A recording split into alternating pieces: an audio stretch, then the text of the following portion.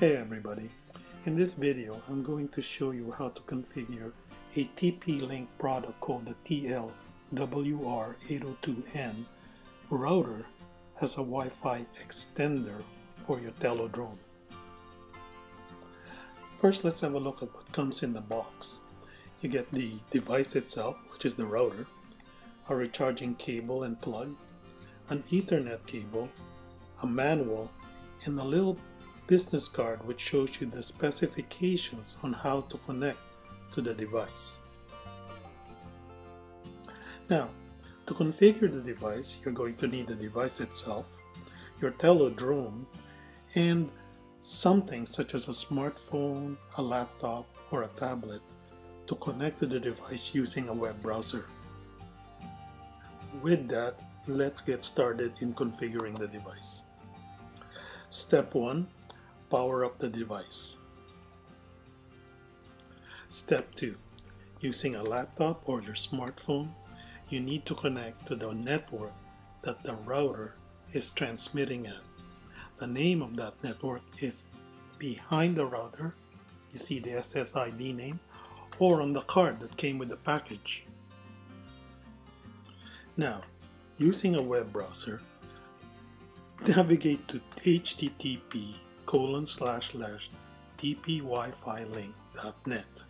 This information could be seen on the card or on the bottom of the device.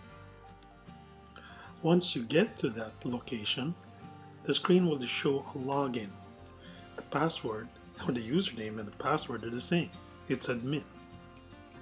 Once you're in, click on Quick Setup and the Next button. Don't bother changing the password. Click on Next. On the next screen, choose Range Extender and then the Next button.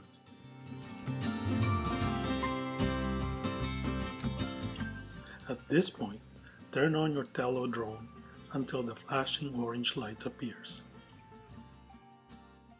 On the screen, press the refresh button and wait till your Tello drone network name appears on the list.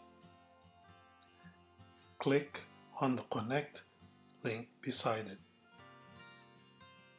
On the next screen, you will need to enter the password for your Tello drone network. After entering the password or PIN for the Tello network, press the Next button. On the next screen, simply accept the default settings and press the Next button. On the final screen, simply press the Finish button at the bottom of the page. The router will restart and will become a Wi-Fi repeater for your Tello drone. If you ever find that you need to reset the device, all you have to do is look at the back of it. There's a reset hole in the device. Plug in the device, and stick a paper clip in that hole and press the button inside it. That will reset the device back to factory specifications.